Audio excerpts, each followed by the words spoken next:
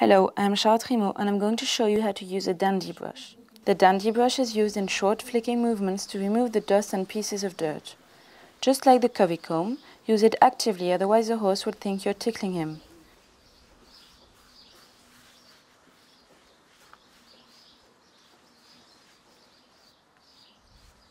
It is important to brush the legs and between the legs with the dandy brush, since you didn't use the covey comb to groom them.